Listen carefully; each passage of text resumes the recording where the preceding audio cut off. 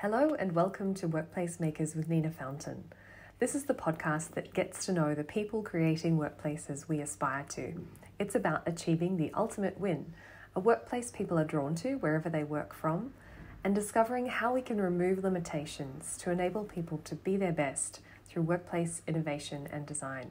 I'm your host, modern workplace consultant Nina Fountain.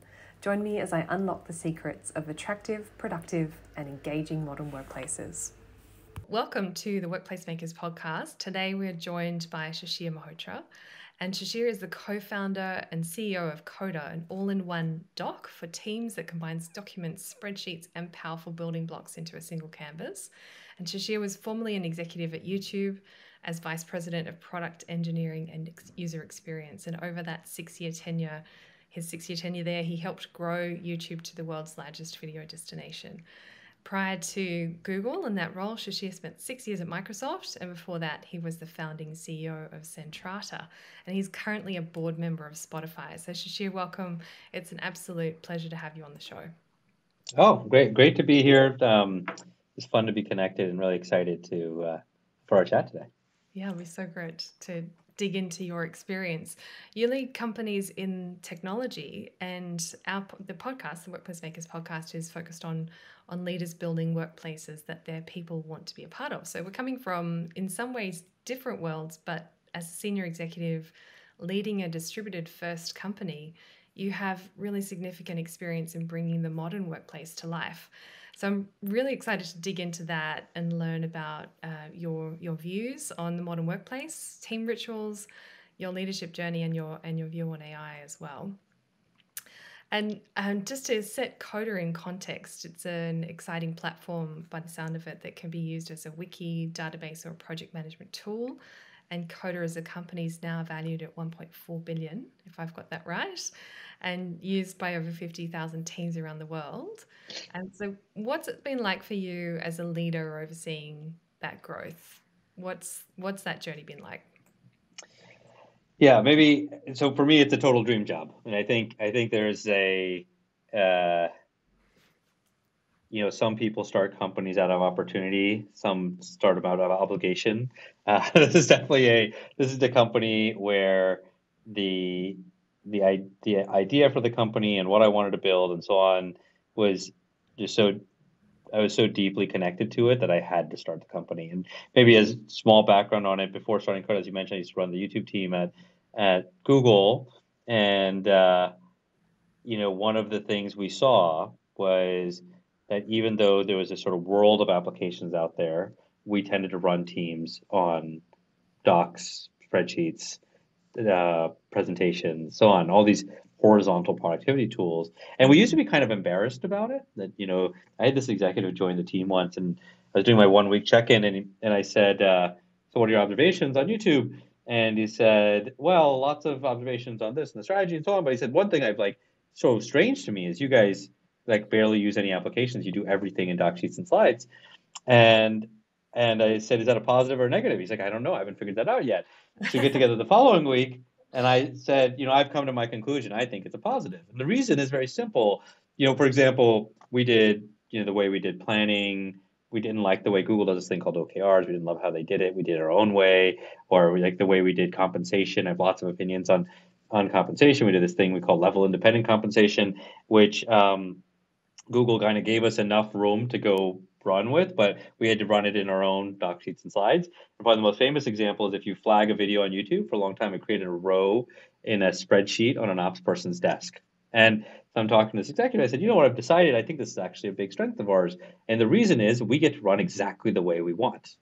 We are hiring the people we want to hire because I can compensate them the way they want. I can plan the way we want. We can be agile as the world changes around content moderation and flagging. And so on, obviously it's changed even more in the last few years.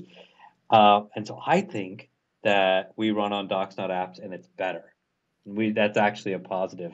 And so when I was getting ready to think about my next thing, and I started thinking about what's different in the world and how do we think about things, YouTube had embedded this creator mindset in me. I'd gotten to see this amazing community of people that people honestly underestimated YouTubers for years. And we got to see that given the right platform, they could actually broadcast themselves to the world and change the world around them. And with Coda, I said, I bet if we started with a slightly different blinking cursor, if we change these tools just a little bit, we'd probably get to a better place. I mean, one thing people don't realize about documents, spreadsheets, and presentations is that they're basically the same as they were in the 1970s. We've changed very little on these surfaces. So I said, what if we started from scratch and built a whole new tool? And so I talked to Alex, who ended up becoming my co-founder in this journey. And once I had it in my head, I was talking to my wife about it, and Google wanted me to stay and do this other thing, and I had these other opportunities elsewhere. And I said, I'm going to start this company with Alex, and we're going to go build a new document. And she said, yeah, I knew you were going to do that. And I said, how did you know? She said, well, because every free moment you have, you're spending time working on this dumb idea. And no, she's been now very supportive of it. But at the time, it seemed a little crazy. Like, why would anybody need a document? But it's one of those things that once I could picture it, we just had to build it. So it's a tiny version of the Coda story. Fantastic. And being the leader of that organization now, which is quite significant, the presence that you've got and the profile built. What wakes you up in the morning with is there a challenge on your mind in the morning where you think, today this is who I need to be, or this is what I need to face? I mean, I think that every day is a little different, and one of the most fun parts of my job is waking up to the new challenge of every day. I think some days it's product and design. I spent a while this morning working on a particularly tricky design problem on something I think customers request a lot, and we're sort of wrestling with how to get it done in a way that still makes sense with the rest of how Coda is structured. Sometimes it's interesting people or opportunities. I've been hiring into a new role in our marketing team, so I've been spending a lot of time with candidates and learning about their backgrounds, and you get to meet all these people. Last week I was in New York most of the week, and I spent most of the time with customers.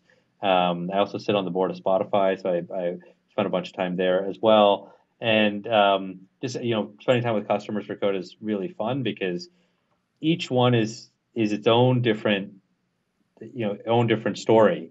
And Coda is this very horizontal product, so it can help people in so many different ways.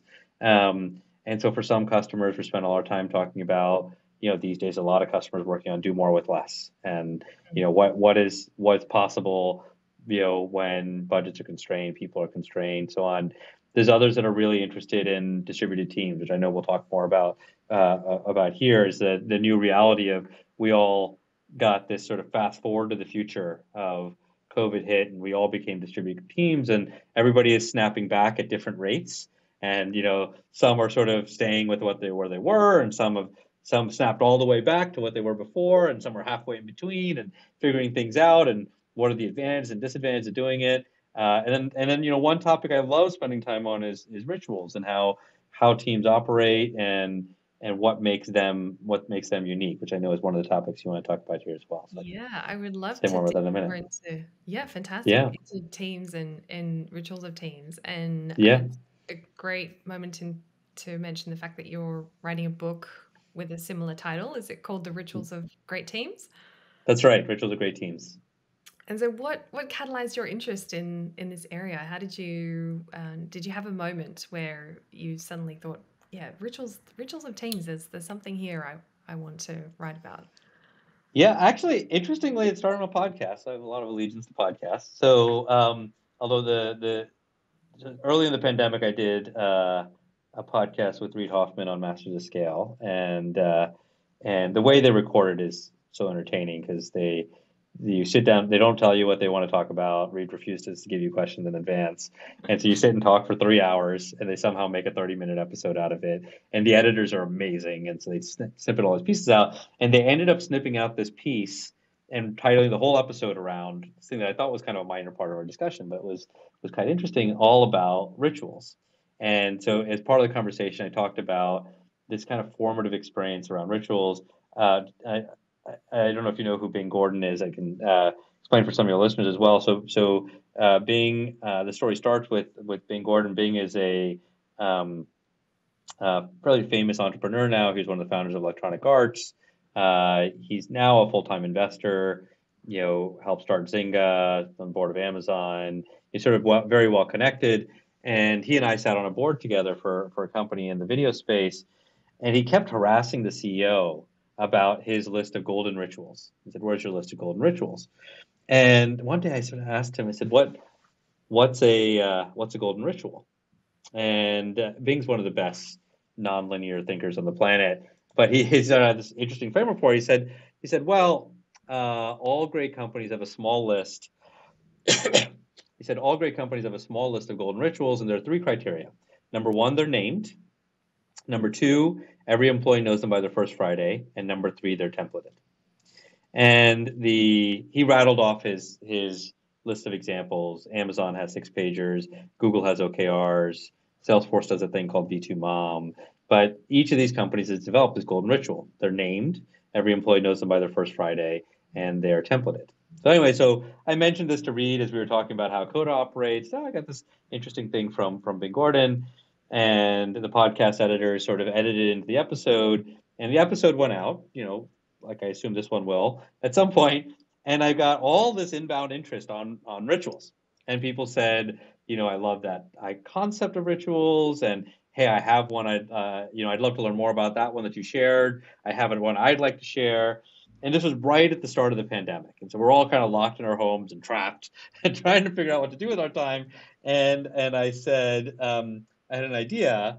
How about I get a group of you together, and we'll just do a virtual dinner and talk about rituals. Virtual dinners were like a popular thing for a brief moment there. And so I get together, and it was, I think, 7 different people on this first dinner, and it was, leaders from iconic companies, Slack, Pinterest, Snowflake, so on. And I got together. It was a very simple dinner. Everybody shared one ritual, and it was amazing. We went around. People shared openly. Lots of concept, but lots of detail and what the rituals they shared were.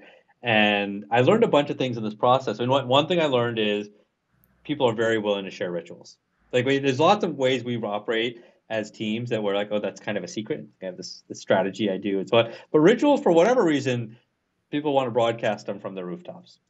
Second thing I learned is people really want to hear about rituals, and everybody wanted to come back for the next dinner. And then the third thing I learned was that rituals have this interesting role to play in our company. So I ended up doing this dinner series many times, and this last observation came, probably dinner number 6 or 7. Over the course of the last 2.5 years, I've now hosted over 1,000 people for dinners of different types, and that's the heart of where this book is coming from. And one of them, probably dinner 6, 7, 8, something like that. Dharmesh Shah, he's the founder of HubSpot, gave me this really interesting way of thinking about it. So Dharmesh said, one of the reasons he's excited about rituals, he said, as companies, we build 2 products. We build one for our customers, and then we build a different one for our employees. And the one we build for our employees, we often label that with names like culture. And when you ask somebody to describe their culture, they'll describe it through rituals. The rituals are the actualization of culture. They're the implementation of culture.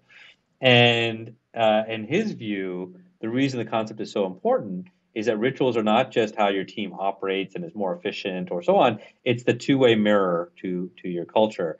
And so I got really excited about that. Somewhere in this journey, somebody said, hey, you should turn this into a series of blog posts. I said, oh, that's a pretty good idea. And then somebody else said, maybe you should actually turn it into a book. And I thought, how hard could that be? And so I signed up to write a book on the topic, which I'm probably 80% done with the manuscript, but I'm also 1.5 years late from what I thought I'd be. So, but it's an enormously fun book to write. Fantastic. And there's going to be some incredible resource in there and ideas around how people can build culture and create a workplace that they know they're attracting people to. And so I know as well in the book, you've got a section in there around the intersection of communication and decisions that leaders make, and the importance of thinking through these things in the modern workplace.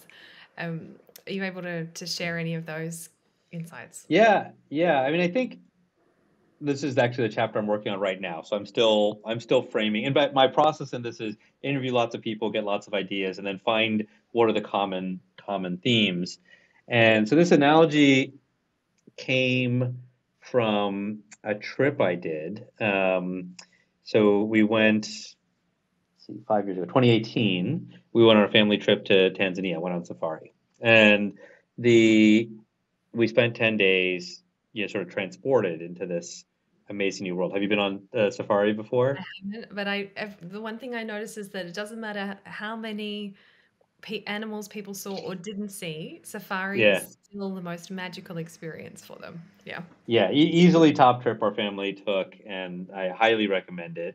And but one of the things that got recommended to me on the way there was they said we like to oftentimes the family will read a book on a trip. So we went to Paris and we all read the Da Vinci Code together, and like we all those like you kind of like want to connect a little bit with the place you're in.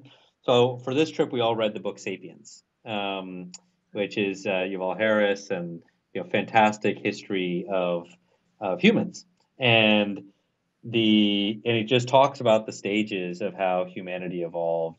And one of the most magical places in Tanzania is this place called the Ngorongoro crater, and it's pretty high up. I think it's 5,000 feet up or something, but it's a crater at the top of this large mountain that is 100 square miles, and it has 250,000 animals in it. And so there's and you kind of like, you feel like you go up this mountain, you go down the edge of this crater, and you feel like you're transported back in time to the beginning of this book, from the beginning of *Sapiens*, 70,000 years ago. And one of the things he talks about is how humans were in uh, the middle or even the bottom side of the food chain just 70,000 years ago. And there's like a fun anecdote in the book about how advantageous everybody thinks so advantageous that we have thumbs, and actually what thumbs were useful for then is the lions were at the top of the food chain, and then the hyenas would come and eat whatever the lions didn't, and then the vulture would come and pick off everything, and then humans could come, and one of the reasons thumbs were so useful is we could get to bone marrow, so we could break bone, and so we were last with this chain of things. But everything else about humans is kind of dumb. We're slow. We're like all these things. But one thing the big advantage we get is actually we have these like fairly large brains, and that allows us to communicate in very different ways. He talks about how every other species in history has taken tens of millions of years to climb up the food chain. Sharks, lions, so on. Humans did it in 70,000 years. Why? How did we do it? We learned to talk to each other. And he's got, and so this chapter in the Rituals of Great Teams book is all about communication. It starts with the anecdote, and he kind of walks through these three phases of humans talking to each other. And he starts with this phase he calls the gossip phase, which is like a very simple idea: is humans can talk to each other. So why did humans sort of shoot up this chain? And he uses this kind of provocative way of thinking about it. He says that humans could gossip in a way that others can, and he defines it. So we can talk to each other like lots of animals can communicate, but we have imaginations in a way that other animals don't. So, for example, monkeys can signal to each other and say, "Hey, there's a lion by the river. Don't go there." What a monkey can't say is, give me 5 bananas now, and I'll give you 100 bananas tomorrow, or I'll give you 1,000 bananas in the afterlife. Like these are all things that humans can transact on that other animals can't. And what that allows us to do is build much larger groups. It allows us to, the Crusades were fought by a set of people that spoke completely different languages and all showed up with, one point of agreement on how they viewed the afterlife to work. And that was enough for them to go and, fight alongside each other. And so his view is that how we communicate is who we are. And that's what causes our species to be special. And communication has gone through these sort of three phases of humanity. So one phase where we learned how to work together physically in one place. And that's, we learned how to farm. We settled into cities. Like no other animal does that, really, in the same way that humans do. And the next phase happened as we learned to talk to each other, and we learned to communicate, and language evolved, and so on. And then the Gutenberg press was invented, and we learned to write. And in my mind, when you think about communication rituals at a company, they kind of follow the same pattern. And when we're setting up our rituals for our teams, when we think about communication, you can kind of think about the same three buckets. So the first thing we figure out is physically, how do we organize our people, right? And the most important version of that is, are we going to be distributed or not, Are you good? You know, for a long time it was, are we going to be offices or cubicles? Are we going to be in tall buildings or sprawled out campuses? And nowadays, when we think about physical choices we make, the number one choice we make is are we going to be in one place or distributed? And every CEO and executive team on the planet right now has a strong opinion on this topic. You couldn't possibly not. And then the second choice we make is what I call the messaging choice, which is how do we talk to each other. And, there's a big change that happened when email came out. And, at any one of our dinners, if I wanted to get a rise out of the group, I could throw the little topic I would throw in the middle is the email versus Slack topic. Hey, what does your team think about email versus Slack? And everybody had an opinion. And it's kind of remarkable to think about. Like, we've all lived with email for, 40 or 50 years now without questioning its utility. And then this, amazing company Slack came along and changed our view of like, oh, maybe the way we message each other should be a little bit more synchronous and should be a little bit more, sender driven than receiver driven. Email tends to be, I can get your email and ignore it, but Slack is hard to ignore. It should be interruptive, which seems like crazy. Email is intentionally not interruptive. Like, there's all these things that change in your culture when you're a Slack culture versus an email culture. And so it's as important a choice we make is, are we going to be distributed or not? Is this choice on, are we going to be Slack or email? And my view is the third choice people are now making is about the writing. It's about their documentation. And, up till now, we've assumed, the first versions of documents were all formed around physical analogs in the 1970s. We had a document that would replace a typewriter. We had a spreadsheet that replaced a ledger from a shopkeeper. And we had presentations that replaced the professor's slides, the transparencies. And we've kind of lived with these three, distinct metaphors for 50 years. And all of a sudden, this is changing. I mean, products like Coda, we're not the only ones, but products like Coda are saying, hey, we don't have to work that way anymore. And it's actually really important how we think about our documentation. It's not just about communication, it's about outcomes. So how do you think about these tools in that way?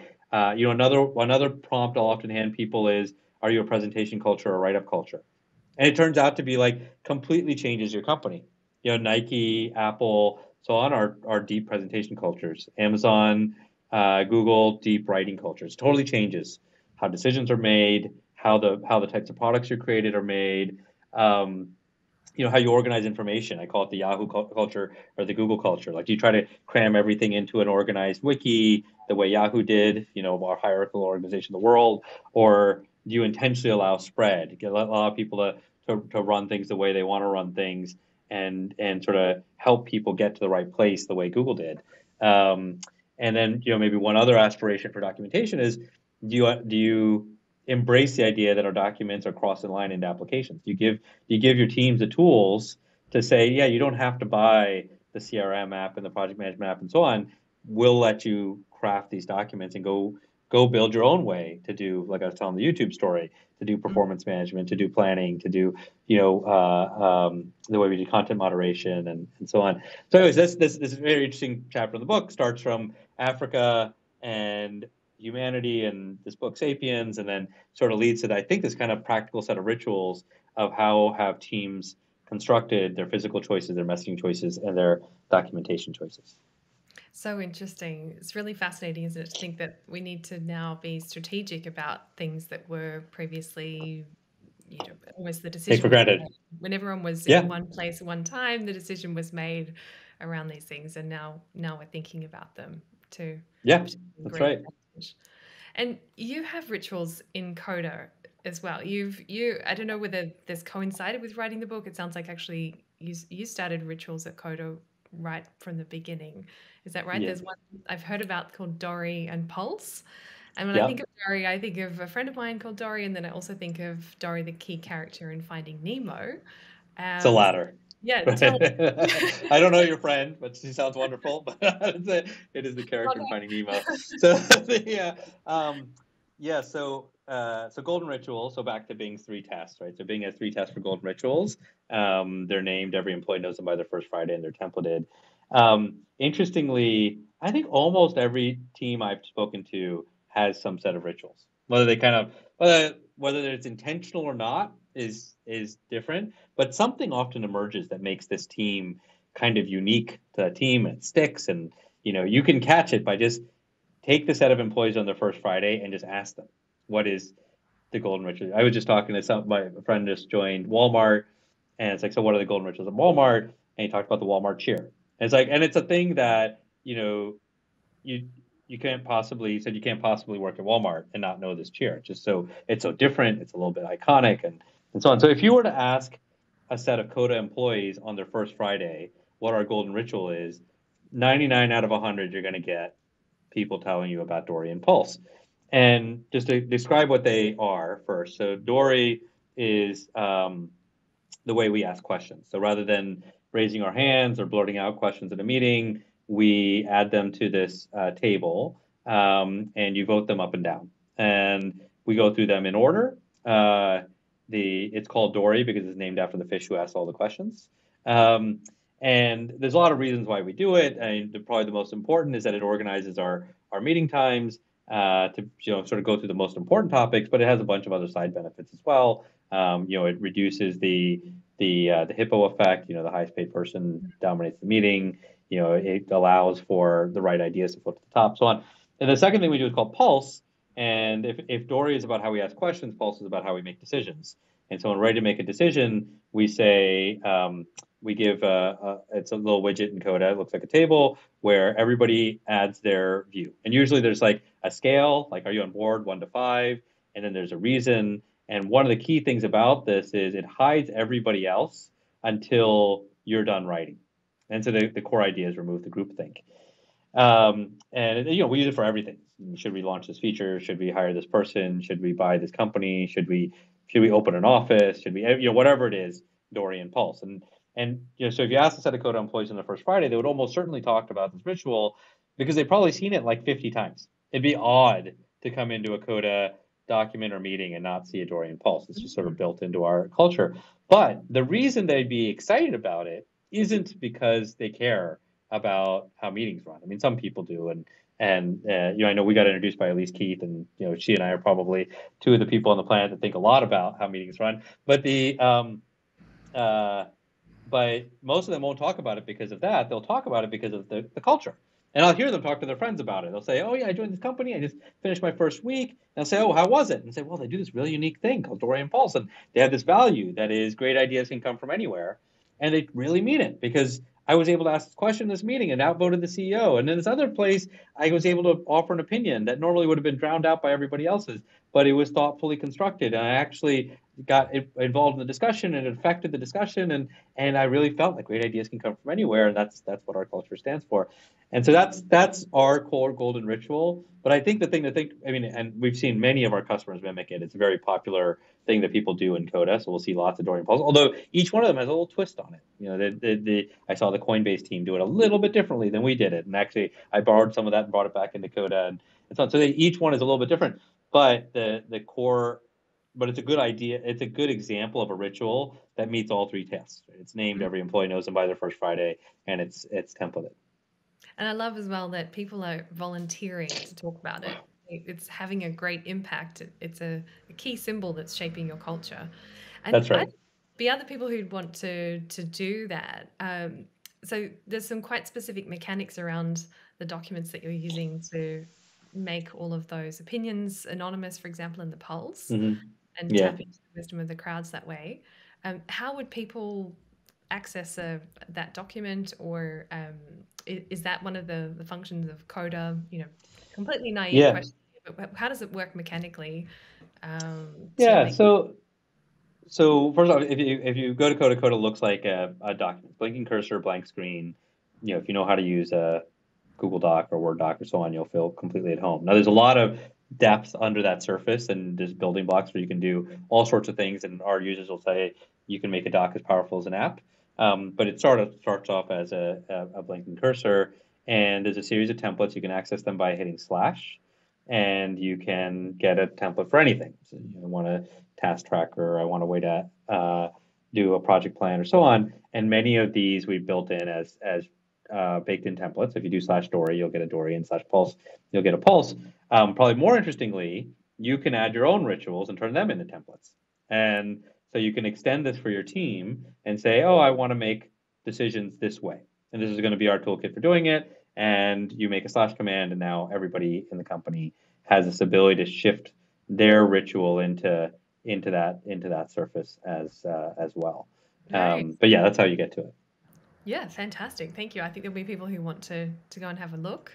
I certainly do, and so I'm also keen to tap into your views on AI, because you're working really at the cutting edge of technology that's changing the way that we work. So, what's your just in? I guess it's a fairly kind of open chat at this point, because I know you're going to we could go in a million different directions with AI. Yeah. Do you have a view on how AI is going to shape and change the way that we work going forward? Lots of views. I mean, I think that first off, it's such an interesting point in history and the arc of this technology. I've been in the computer science industry for a long time. My father was a professor. He's now at NASA, runs the supercomputing division there, and so I've watched AI evolve. And actually, he used to joke with me that AI is the label we put on things that don't work. Like the moment it works, it's not AI. And so, there's all sorts of things that like the example he would give is you pull up to a stoplight and it turns red or green based on how long you've been there and the other cars and so on. Is that AI? It's like, no, it's not. It's a sensor. There's a little algorithm. Like, that's not AI. And so one of the interesting things is it's taken a while for AI to achieve this kind of interesting bar of being interesting and still magical. Like, we've been gradually taking things out of AI, and at YouTube, we ran many machine learning systems. I mean, there's the way the search engine works, the way the recommendation system works, but even little things, the way we generated thumbnails, the way we generated transcripts for every video, like these, at one point I counted 100 distinct machine learning systems that were running YouTube. So in some senses, we've all been living with AI around us and taking it for granted and not really labeling it AI because it just seems like the way it works, right? So what changed right now is I think we took AI from being something that was built for developers to all of a sudden we exposed it, and it's almost like we took the hood off and we kind of gave everybody their own screwdriver and said, you can go look at it. You can actually, and I think ChatGPT, there's lots of credit given to the model and so on, but I actually think the biggest credit is to the user experience. Like, it all of a sudden put people front and center with the technology that we'd all been working on behind the scenes. It already does amazing things. I mean, the fact that we can search for anything on the internet and we get back an answer in just 100 milliseconds, it's like crazy. But we don't call that AI, we call that Google. And so it's like, but there was something that flipped when we could chat with it that allowed us to feel differently about it. So I think that's really magical.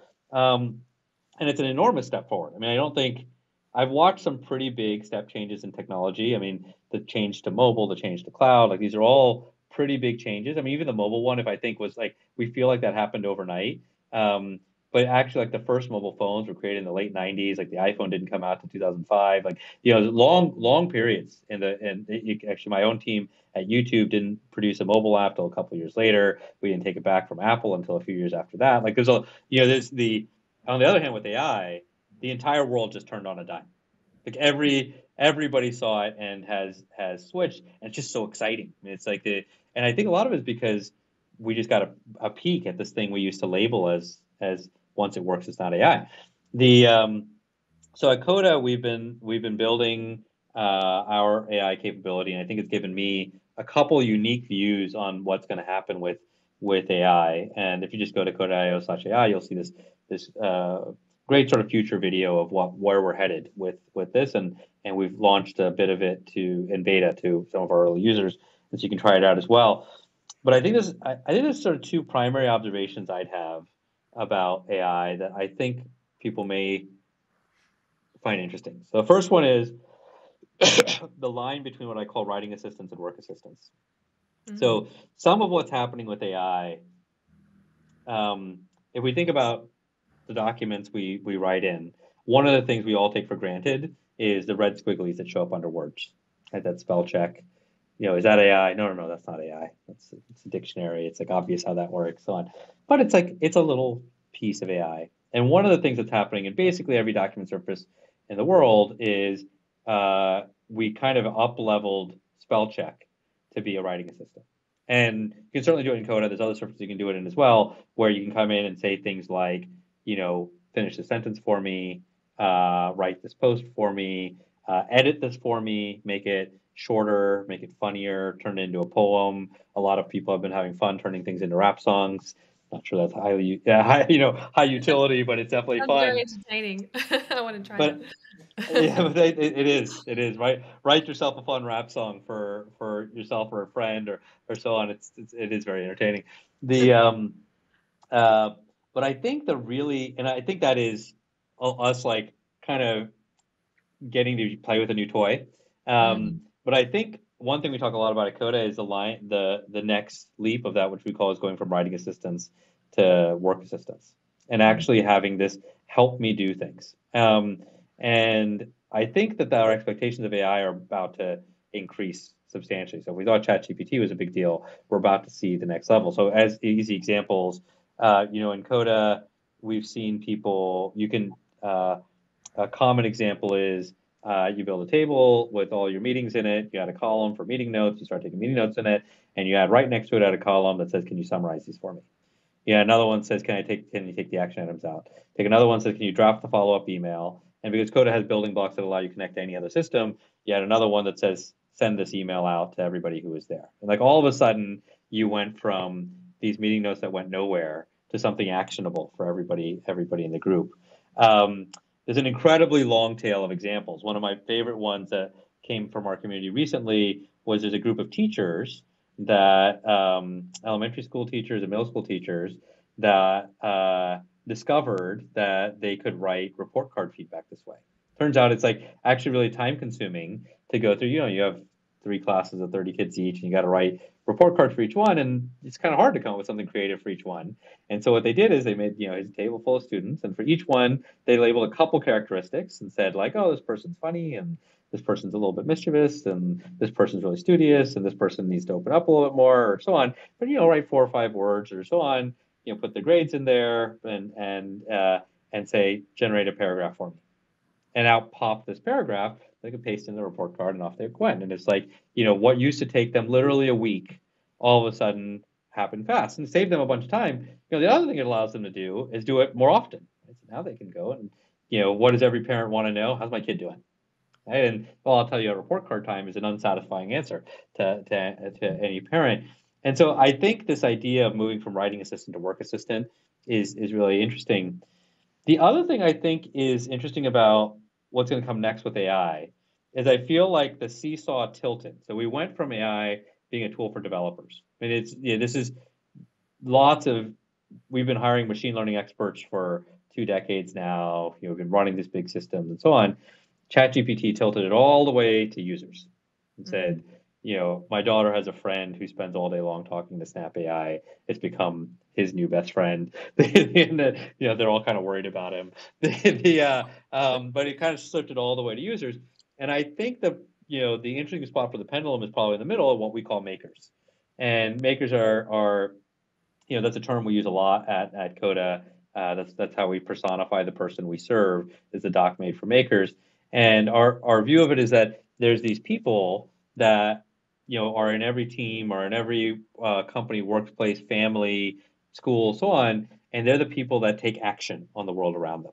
And in the YouTube world, we thought of makers as creators. They went and broadcast themselves to the world.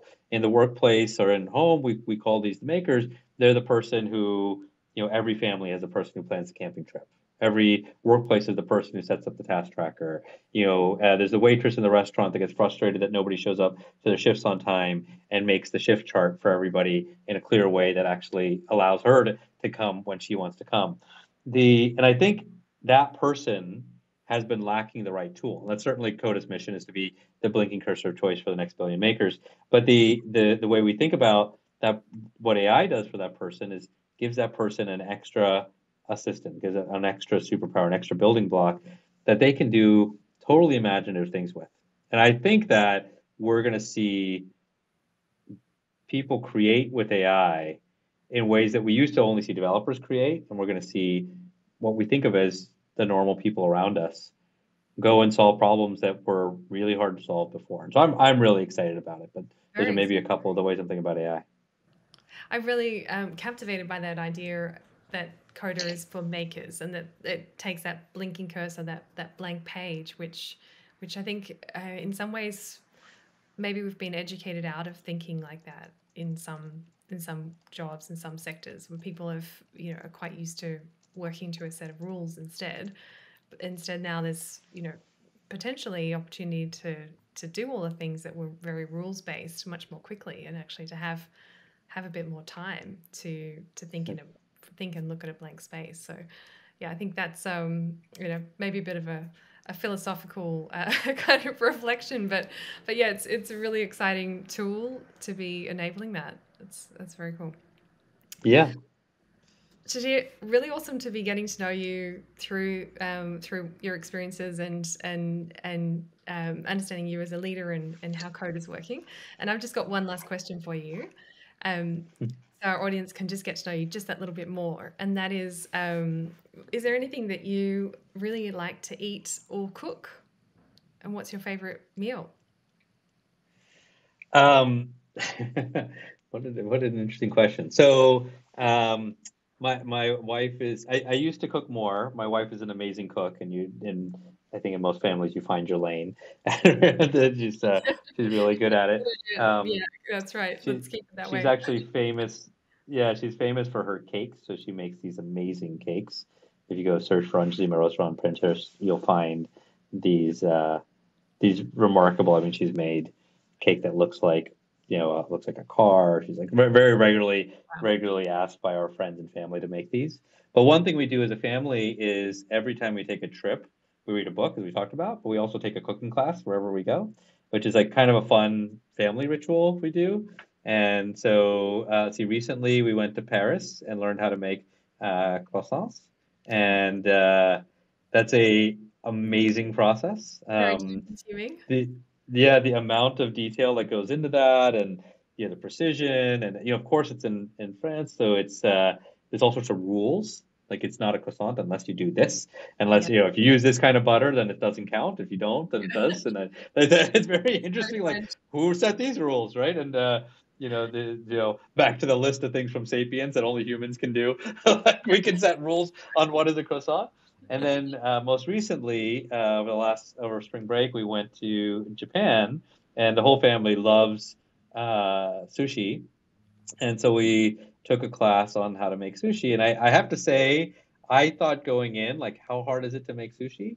Like, it seems like the relatively easy part of it. And it was amazing. I mean, I think a lot of analogies actually to the level of French precision. And, you use this knife for this, you use this knife for that. Here's exactly what you cut. Here's how you serve this one. This is the order. This is how the rice is made, how they make tamago. It was just amazing. And so, I mean, I love the precision of it, the art of it, the creativity within constraints.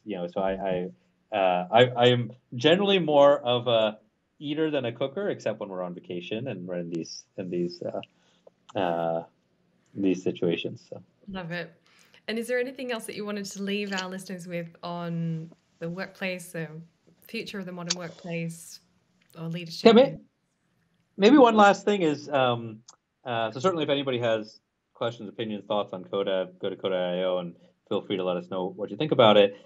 This book I'm writing, Rituals of Great Teams, I decided to write it in the open and with an open brain trust. So if you search for Shishir Rituals Brain Trust, you'll find a sign up to join my brain trust and help me write the book. And so I've got actually at this point over 1,000 people have been co-editing the book with me, which is really fun. It's kind of appropriate for a book that's all about collecting contributions. And so if you want to join in, and I'll promise you a copy of the book when it's ready in return for your contributions and help in making the book great. So help me write a fun book. And presumably it's a good way to try out Coda. It's a good way to try out Coda, yes. Yeah. Fantastic. Yeah. Thank you so much, Shishir. Fantastic to have you on the show. All right. Thanks, Nina. Thanks.